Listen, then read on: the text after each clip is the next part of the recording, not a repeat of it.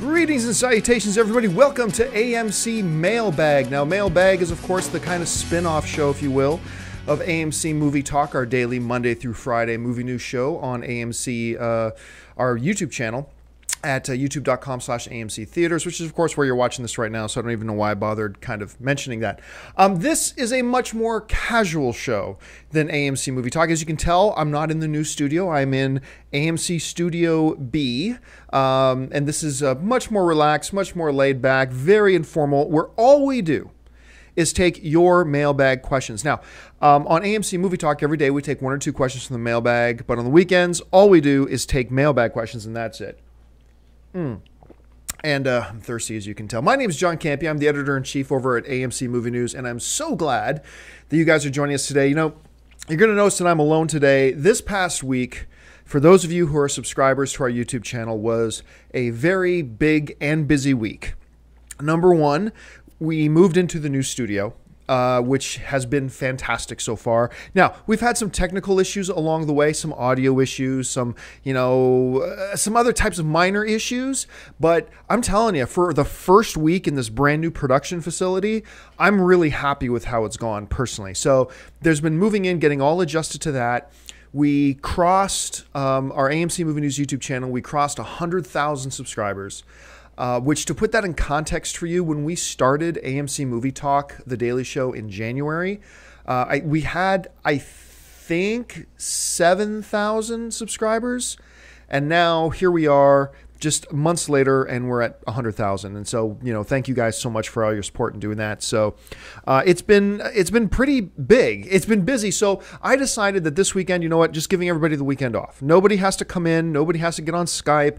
It's just going to be me. Everybody deserves the weekend off. And so I decided to give everybody the weekend off. I mean, because everybody from Schnepp and obviously Dennis and Amy Rose and Aaron and Chris Lee, they've all worked so hard this week, and I'm so proud of them and everything that they've done. And so they got the weekend off. So today, just you and me, just a couple of film fans sitting around talking about movies, because that's what we love so much. All right, with all that out of the way, let's get into the first mailbag question of the day. And the first mailbag question today comes from Jason McCasland, who writes, "Months ago, I know there was talk about working in the start of Planet Hulk and World War Hulk into the end of Avengers 2. Is there any current word on the future development? I've wanted a telling of that story in any form, animated, motion comic, live action, for some time now.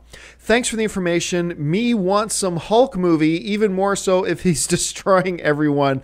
Thanks a lot, Jason. Well, first of all, just in case you're not aware, just because the way your question was worded and you're saying I even wanted an animated form, there is an animated movie version of Planet Hulk that you can find. It's on Netflix right now. So if you go on Netflix and search for Planet Hulk, I think it's about like 50 minutes long.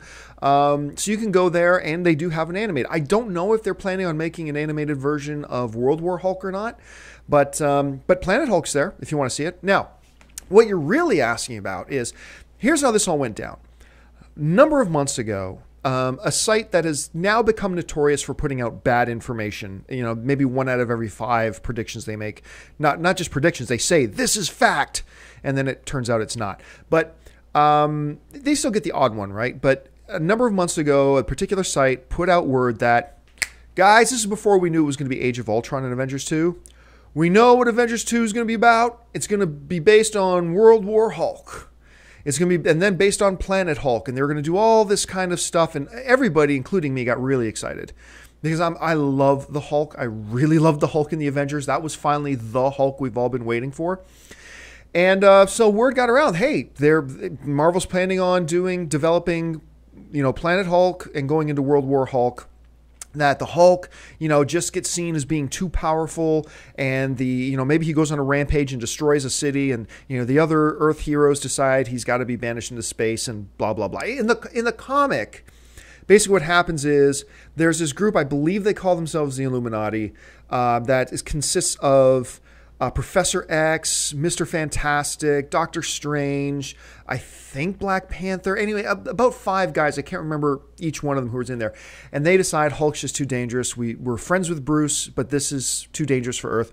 And they blast him into space, and Hulk winds up landing on this planet and becomes a prisoner and a gladiator. So it's kind of like Gladiator, but with the Hulk, right? But then eventually what happens is Hulk takes over this planet. He becomes their king, right?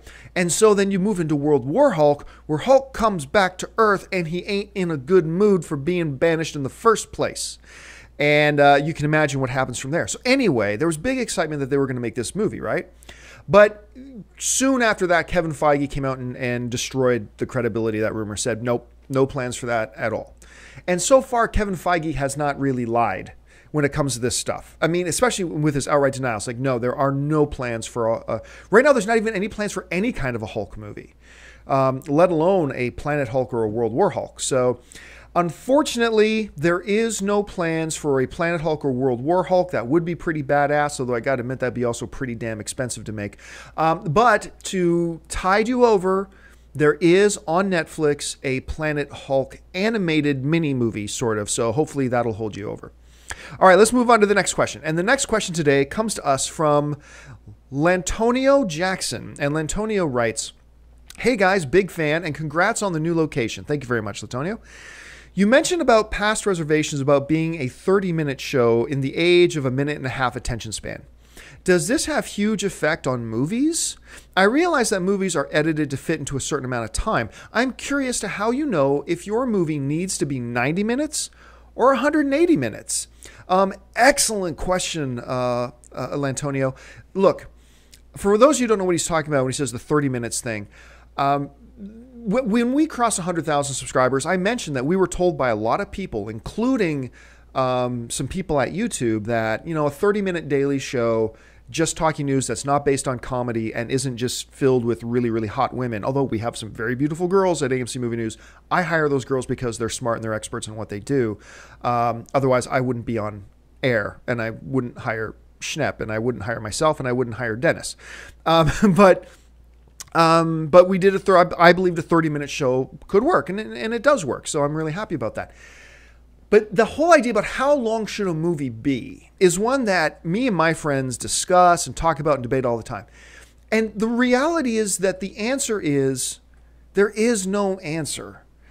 Every film is completely unique. Now, for instance, I've walked out of movies that were an hour and 45 minutes long, and I've said that was about 20 minutes too long, that movie. That movie needed to be edited down. It needed to be trimmed up. It was far too long at 145 minutes, which is about average. 90 minutes to 85 or 105 minutes. That's about the average length of a movie. And I've walked out of some said, you know what, for this particular movie and the way it was structured and the way it was paced, it was about 15 or 20. You should have cut about 15 or 20 minutes out of it. It would have flowed much better and been much better. Then there were really long movies like King Kong. Remember Peter Jackson's King Kong? Didn't like that movie. But I've always said, if you took the scalpel, because Peter Jackson seems to have forgotten how to edit. This is what I said at the time anyway, because he had these 4-hour-long cuts of each of the Lord of the Rings films, and he made King Kong like almost 3 hours long.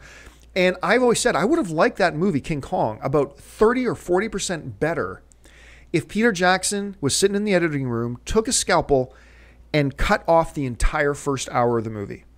If that movie had just started with the boat coming up to the mysterious island and got rid of all that useless stuff that was before, and I understand what Peter Jackson was going for. He was going for deep narrative. He was going for improved character development. He was going for all that, and I get it, and I understand why he would do that. But when you look at the movie, you got to go, this movie is best served if we just cut that first hour off. Just cut it out completely. Do about 5 minutes of character introduction and start this movie with the boat approaching the island. If that had happened, I probably would have liked the movie a lot more. But instead, by that first hour, I was already fatigued with the movie. Then you get some movies like Lord of the Rings, right? You get a Return of the King where you're sitting in theater and it's 2 hours and 45 minutes long, or however long it was. And you're going, man, that could have gone another hour. You easily could have gone that another hour. It was already 2 minutes and 45 seconds. I watched the 4-hour version, and even still, I'm saying that movie could have gone on another 45 minutes, another hour. So really, the answer is there is no answer. Generally speaking, although there are tons of exceptions to this, my personal opinion is if you're doing like straight comedy, you should stick to around the 90-minute mark. Stick to around the hour and a half. So we're talking about our 40-Year-Old Virgins, Anchormans, Wedding Crasher type of movies. Now, there are exceptions, absolutely. I'm just saying, generally speaking, I think those types of comedies should be kept to about 90 minutes to, really maximize the impact of the comedy. But then other than that, dude, I really think every single movie is so specific and individual that you got to judge it on a case-by-case basis. And really, I don't know what the overall arching answer to that is. All right, let's move on to a third question of the day. And the third question today comes to us from Robert Goodwin, who writes, "What's up, everyone? Love the show. What do you guys think about having LL Cool J star as Luke Cage in a Heroes for Hire movie?" Well, thanks a lot for the question, Robert. We've been getting a lot of emails. I think we get like 1,000 emails every week, but we get been getting a lot of emails about Luke Cage, about Black Panther, but specifically a lot about Luke Cage and some about Heroes for Hire. Here's my hesitation, okay? I like LL Cool J. I mean, back in the day, I was, believe it or not, I'm about to get very intimate and share a very personal detail about myself. As I take a drink of water there. All right, here we go. Sharing time. I used to be a very heavily involved breakdancer. I know that is hard to believe. As you look at the gentleman sitting in front of you right now. But I was very hardcore into breakdancing. I danced in crews. I even did it quote unquote professionally, like as a 14 or 15-year-old. I actually got paid to do some breakdancing gigs. I used to go to our local roller rink every weekend, dance in breakdancing competitions. I remember the first time I won a full body Adidas windbreaker outfit. Yes, I did. Used to cart around the cardboard box and everything. Anyway, I remember back in the day, I was a big LL Cool J fan back then because I remember, busting out to Rock the Bells. and all that kind of stuff. So I loved LL Cool J. And you know what? I really like him as a personality a lot. Like, do you remember that? I think it was called Deep Blue Sea. I might be getting the name of the movie wrong, but the shark movie, with Samuel L. Jackson. I think it was called Deep Blue Sea.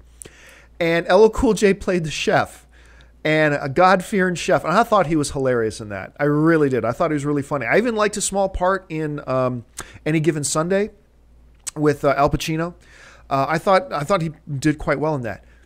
But here's my hesitation about LL, is that I don't know that he is a strong enough actor that he could lead a film. And I'm not hating on him. I'm not saying he can't do it because he sucks. I'm not saying that. I've liked him pretty much in the smaller supporting roles I've seen him in.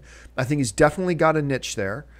I'm saying I simply don't know that I would believe, or I could think that he is a strong enough, legit Hollywood actor that he could actually put a movie on his shoulders and carry a movie. I don't know that he's that type of a performer. And by the way, for those of you who are wondering, of course, LL is not his real name. No. LL Cool J's real name is James Todd Smith. That's his real name. So where does LL come from? Well, LL Cool J comes from, he used to call himself, the saying was, ladies love Cool James. Ladies love Cool James, LL Cool J. And that's how his name evolved, for those of you who may not have known and maybe were curious about it a little bit. And if you weren't curious, I just wasted, a minute of your time. Sorry about that. All right, let's move on to the fourth question today. And the fourth question today has the privilege of being given to us by Cody Henderson, who writes, "Hey AMC, I saw the trailer for How to Train Your Dragon 2. Honestly, I am sort of excited for this movie because the first one was creative and I would like to see where they go. What do you guys think about making a sequel? Thanks and keep up the great work." I got to tell you too, straight up, unapologetically, I really liked the original How to Train Your Dragon, and I thought it looked bad. It wasn't a Pixar film, so it looked like, oh, here they go again, trying to rip off Pixar and try to copy the success of Pixar. But it was really good. The cinematography, I know it sounds weird to hear that terminology and talk about animated films, but the cinematography of How to Train Your Dragon was breathtaking, especially all the aerial stuff. Just looked amazing. It looked breathtaking. And there was legitimate dramatic tension in the film, like the stuff between the lead character and his dad. And I believe his dad was voiced by Gerard Butler from 300. He was the voice of the dad. I love that dynamic, that father-son dynamic. I thought it was really good, as a matter of fact. So overall, I thought it looked good. It was exciting, visually spectacular, some real heart to it at the same time. And yeah, personally, I'm all for it. I'm all for going back to those characters. I love the fact that now these main characters, normally in an animated film, you go back and these lead animated kid characters are still the same age, right? But they've done something a little bit different here that I really respect. Now, this dude who I guess was 13 or 14, now he's like 18. Now he's a young man, and his love interest is a young woman, and all that kind of stuff. So I'm really intrigued that they've gone in that direction. So yeah, you and me both, dude. I'm looking forward to How to Train Your Dragon 2. There you go. I said it. If you're not, that's totally cool. All film's subjective, but I'm looking forward to it. All right, let's move on to this next question. And the next question comes to us from Will Lambert, who writes, "Hello, AMC crew. I have watched the show from episode 1. Well, thank you so much, Will. It has been my favorite source of movie news. My question is about Ron Howard. He has directed so many great films, but it seems like no one puts him in the category of an all-time great with, say, Spielberg, Hitchcock, etc. Do you think Howard fits into this category?" That is a great question. I actually had a little bit of a debate on this show once with one of the friends of ours here, Ryan Turek, who's AKA Ryan Rotten, who runs the great horror site Shock to You Drop. He was a guest on the show once, and I believe the topic of Ron Howard came up, and he said he didn't actually even really like Ron Howard that much. I got to tell you, I do. Because when you look at a guy like Ron Howard, yes, he did The Dilemma. But look down the list of the movies this guy has done. Backdraft, Apollo 13, Cinderella Man, A Beautiful Mind, Willow, Splash, Cocoon. He has 2 nominations at the Academy Awards for Best Director of the Year. One was for Frost Nixon, which he did not win, but he won the Academy Award for Best Director for A Beautiful Mind, which was an incredible film. Personally, I think my favorite movie of his is actually one of his most underrated films, which was Cinderella Man, which also starred Russell Crowe, who starred in his other film, A Beautiful Mind, for which he won an Academy Award. I mean, listen to those names again. Backdraft, Apollo 13, Cinderella Man, A Beautiful Mind, Willow, Splash, Cocoon. He's done comedy, drama, and of course he's got, you know, some fan favorite stuff like Angels and Demons, and of course the Da Vinci Code. So he's got that series as well under his belt. He's just done a lot of stuff. And look, I know a lot of people hate on it. I liked The Grinch Who Stole Christmas with Jim Carrey. I liked it. I know a lot of people didn't. I'm probably in the minority, and that's cool. All films subjective, but I'm just admitting to you right now that I really liked it. So, but now, okay, so a very impressive resume, undoubtedly a very impressive resume. Would I throw him in the category of one of the all-time greats? If we're creating a Mount Rushmore of the all-time great directors, you know, say you're making a list of 5, maybe 6 guys. And would Ron Howard belong up there with them? That's a great question. I think there's an argument to be had. I'm not sure that I would put him up there. Is he a great director? One of the best of all time? Yes. But is he one of the great, one of the gods? Is he one of those guys? Is he belong up there with Spielberg? Does he belong up there with Scorsese? Does he belong up there with Hitchcock? I don't know. I'm not saying I wouldn't put him up there, but I'm saying it's an awesome question. Because when you look at that pantheon of films that he's done, and he's still, for a director, he's still relatively young. He's going to be directing for another 15, 20 years. Let's talk about it again in a few years. Let's see where he goes from here. And let's not forget, he's got that film in theaters, in AMC theaters right now, Rush, with Chris Hemsworth, that everybody's raving about, that everybody just absolutely loves this film. So he just keeps adding to his resume. Let's revisit the question again in a few years. But I think it's a very valid question that you raise, and it's, you know, we should be talking about it. All right, let us move on to the last question of the day. And the last question of the day is taking me to task. This question comes from Bradford Donovan, who writes, "Hey, AMC Movie Talkers, love the new studio. John has said a number of times that film adaptation of lesser-known comic book characters will never be made, simply because the general public doesn't know who they are. I feel as though with that train of thought, no original films would ever be made. If a studio like Warner Brothers or Marvel Disney takes a character and sticks to the core essential elements of that character, as John says, they can make a film that all audiences can enjoy, whether it's Batman or Buona Beast. Studios shouldn't just try to give us film fans what they know we want to see, but rather films we didn't know we wanted to see. I'm going to disagree with you on that hugely, but I'll get to that in a second. I guess the real question here is, what do you mean when you say that studios won't make films of characters that the general public doesn't know? And what's the difference between making a film based on a comic book character and making a film based on a novel or source material? Bradford, I'm glad you brought that up. You raised an excellent point. So let me clarify a little bit. I've never said that studios should never make a comic book movie based on a lesser known character because nobody knows who they are. Period. I've never said that. But that is one of the big points of consideration that comes into it. But it's not the only thing. It's absolutely not the only thing. For example, nobody really knew who Kick-Ass was. And yet they made that, and I love it. It wasn't a huge financial success, but I loved it, and it was really cool. Blade was a relatively unknown character. Nobody will call Blade a mega blockbuster hit, but it was a hit. It was fun, and it was, there you go. Let's not talk about Blade 3 and how bad that was. So, yes, you can take those and make them, because, look, when you made The 40-Year-Old Virgin, what I think is my all-time favorite comedy, nobody had heard of the characters in that movie. Nobody had heard of 40-Year-Old Virgin. Well, of course not. It was a brand new story. Nobody had ever heard of them. So when I'm talking about comic book characters, and whether or not they're known or unknown, being an unknown character in a comic book film is a big deal, but it is not the only deal. Absolutely not. But there are other elements to bring into consideration. Let me bring up your email again here. I want to address a couple of things that you mentioned in your things here. You said this: if a studio like Warner Brothers or Marvel Disney takes a character and sticks to the core essential elements of that character, as John says, they can make a film all audiences can enjoy. To channel my inner Dwight Schrute, false. Absolutely false.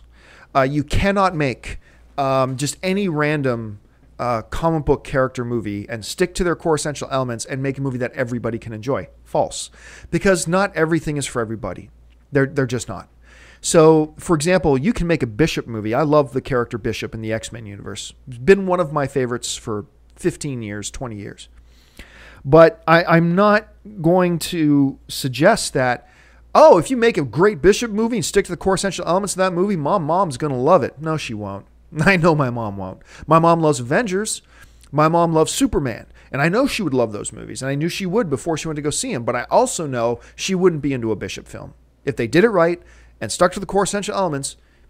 So I think it's a misnomer to suggest that, hey, if you just take some unknown comic book character and stick to the core essential elements of that character, you can make a movie that everybody will like. False. You're not. In any more sense that if you take a script for a romantic drama and say, hey, if you make this romantic drama and stick to the core essential elements of the script, you're going to make a movie that everybody will enjoy. False.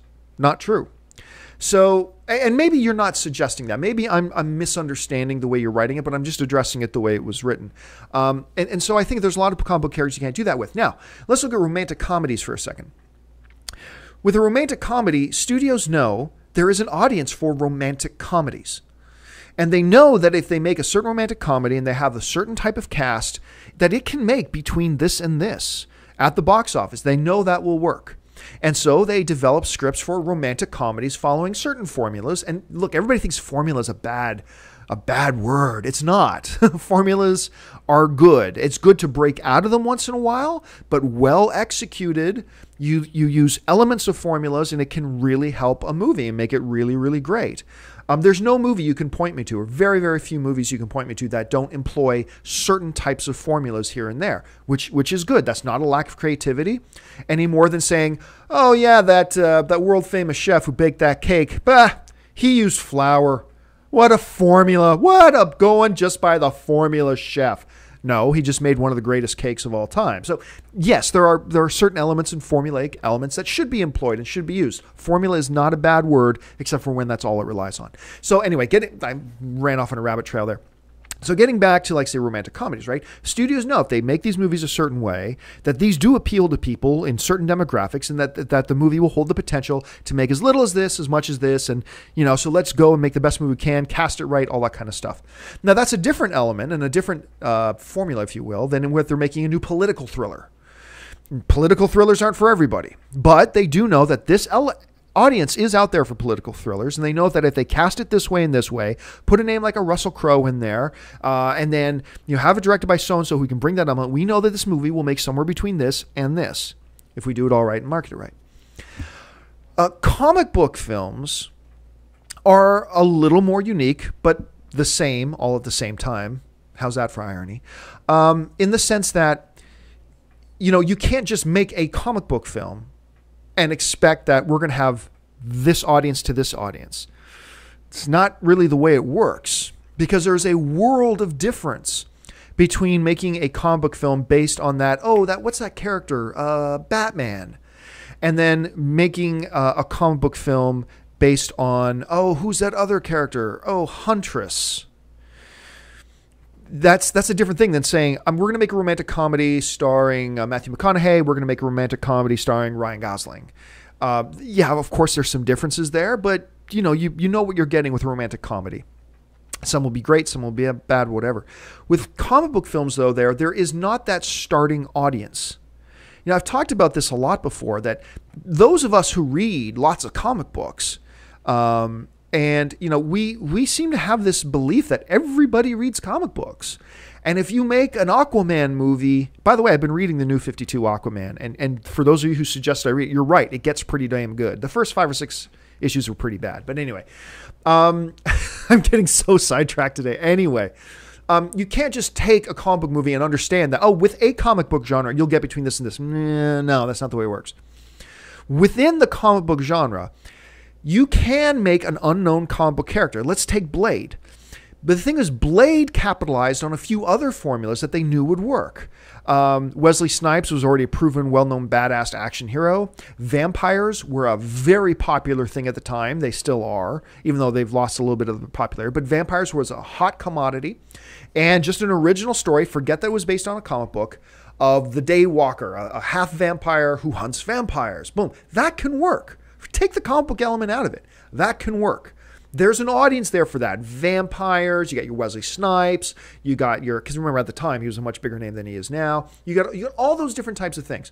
Kick-Ass is the same thing, but once again, Kick-Ass was not never became big hit material, which kind of proves the other point. But Kick-Ass, a comedy based on just average people trying to emulate superheroes and the hilarity that ensues. A little girl who murders people, all that. There are a lot of other elements in there as well. But generally speaking, with comic book character, if you're going to make a movie, if you want to roll the dice and invest $100 million or invest $200 million, let's face it, a lot of comic book films will require big budgets. All right. A lot of comic book, you can't make a Wonder Woman movie for $50 million. You just can't. And not make the core fans happy at any rate. You can't make a Martian Manhunter movie for $35 million. You just can't. So a lot of comic book characters require big budgets. And so with big budgets, you need big returns. Because I've already explained 100 times how, Matt, just because you make a movie for $200 million doesn't mean you break even at $200 million. It means you break even at like $400 million or $350 million. So with big budgets comes the requirement for big box office. And for a comic book film, to get big box office, one of the requirements for this genre is brand recognition. You got to go into it already with a lot of brand recognition. People know who X-Men are. They may not know a lot about the X-Men, but they know who the X-Men are. They got to know who Superman is. Maybe not everybody knows all the mythology of Superman, but they know who Superman is. They recognize that name. They know who Captain America is. They know who the Incredible Hulk is. They know who Thor is. They know who the Avengers are. So you got to start with that sort of thing. So yeah, there are a lot of more obscure comic book characters that people say, they should make a movie about this. It'll be great. And that's why I say a lot of times, hey, maybe you could make a great movie, but no one's going to go see it. And the Hollywood studios know that. Now you get a studio like, and I'm going way over time, I'm sorry guys. You get a studio like Marvel, right? And they've already got like 9 films under their belt. By the time Ant-Man comes around, they're going to have like 12 movies under their belt, right? With this cinematic universe, this huge now massive cinematic universe. They're at a point now that they can start rolling the dice a bit more with a character like Ant-Man, right? So they're making Ant-Man, being directed by Edgar Wright. We still don't know who's going to star. I still really hope it's Nathan Fillion, but I know it's not going to be. But now that they've got 9, 10, 11, by that point, 12 films in their cinematic universe, big, successful, they've built up this universe. Now they can roll the dice with a smaller character in that universe like Ant-Man and trust that the popularity of the overall universe will help buoy that property up. But a lot of comic book characters don't have that, don't have that privilege of already having a 12-film cinematic universe behind it.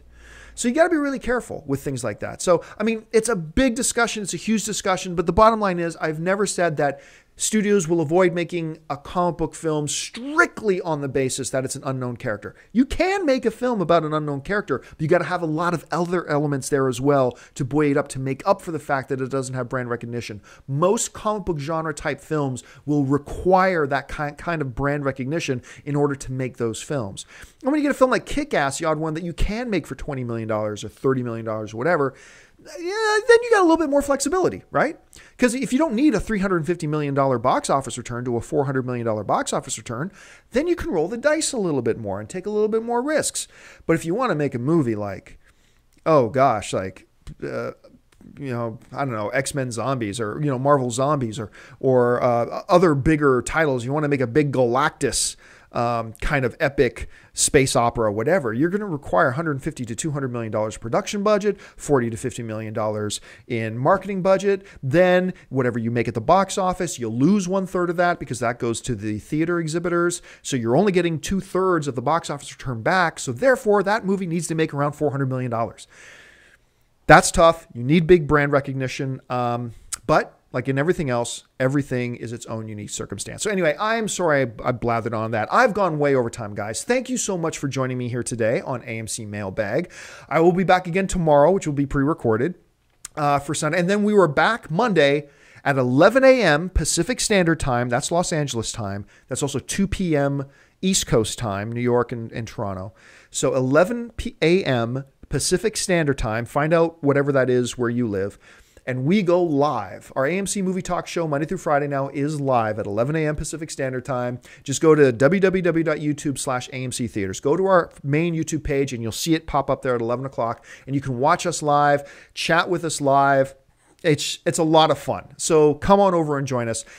So thanks a lot for joining us, guys. My name is John Campia. You can find me on social media at John Campia at either Twitter, Facebook, Instagram, whatever. Thanks so much for joining us. And until next time, bye-bye.